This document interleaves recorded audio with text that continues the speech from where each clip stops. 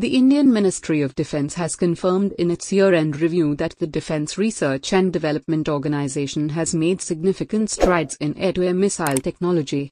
While specific details remain under wraps, the review mentions the successful testing of a state-of-the-art air-to-air missile powered by a solid-fuel ducted jet propulsion system. This isn't the first time DRDO has showcased its SFDR capabilities. Last year, the organization successfully flight tested the SFDR booster, setting the stage for further advancements. This technology promises to significantly enhance the range and performance of Indian air-to-air missiles. The SFDR is often associated with the Astra Mk3 program, aiming to develop a new long-range air-to-air missile with a range of 350 kilometers. This places it in the same league as the European Meteor missile, a formidable beyond-visual range weapon system.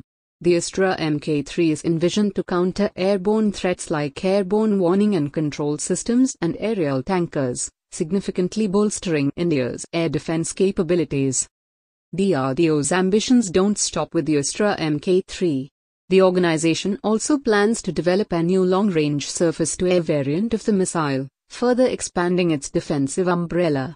This demonstrates DRDO's commitment to equipping the Indian Armed Forces with cutting-edge air defense systems capable of deterring and neutralizing a wide range of aerial threats.